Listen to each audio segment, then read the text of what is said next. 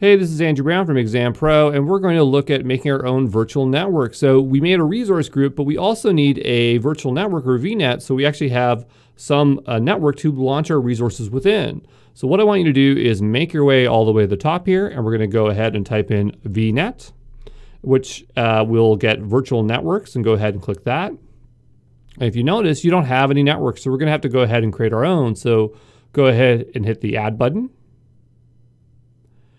And we're going to have a bunch of options here. I'm just going to name this, we're going to choose that resource group, so Exam Pro. And we're just going to name this Exam Pro vNet. And there are some additional steps here. We'll just take a peek here. We don't really need to change anything, but we'll just take a look. So for IP address, you can set the IP address space. It's going to default to 10.0.0/16, which is very good for us. You can see that it supports IPv6, which is great. It's going to create us a default subnet, which is going to be 10.0.0/24. That's going to be a subnet with like 256 IP addresses, which is great. If we go to the security tab, we have DDoS protection basic, and you definitely want to stay on that because that is free. Same thing with the firewall. We don't want it on because that's going to cost extra money. I'm going to go back to basics. We're going to hit review plus create.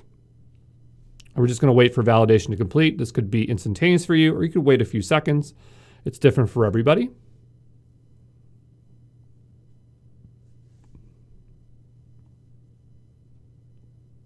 And now the validation has completed. We'll go ahead and hit create. And so we'll just wait for that to finish creating.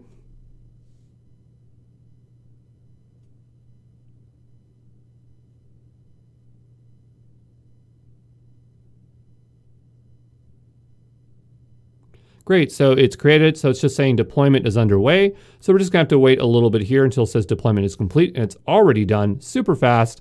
And we'll go ahead and hit go to resource. And so now we are in our virtual network, and we have a bunch of settings on the left-hand side. So address space, subnets, et cetera, et cetera. Nothing we need to know at this level.